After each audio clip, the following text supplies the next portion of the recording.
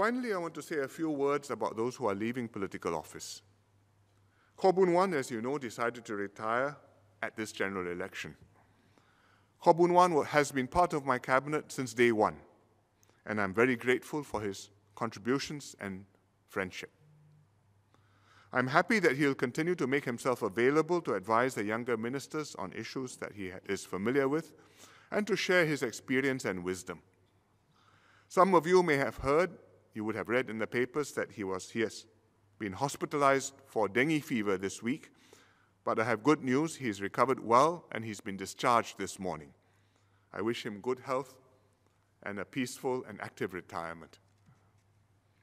Sam Tan too is retiring.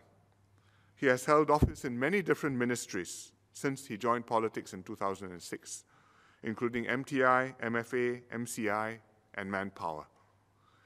He was also mayor of Central Singapore District for a term from 2011 to 2014. He has been invaluable to the team because he's close to the Chinese ground and has given us reliable feedback on how the community views issues. Finally, Dr. Tan Wu Ming has asked to leave the government to return to medical practice. As Senior Parliamentary Secretary in MFA, he traveled to many far-flung parts of the world, ably representing Singapore's interests at international meetings.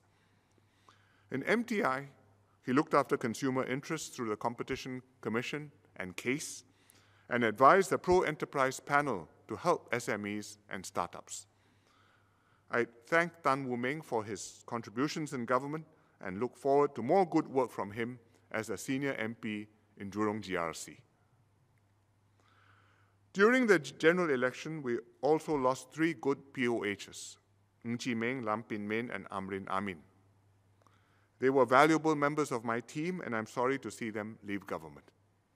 But Ng Chee Meng continues to serve as NTUC Secretary General, and I know the others will continue to serve Singapore in their own ways.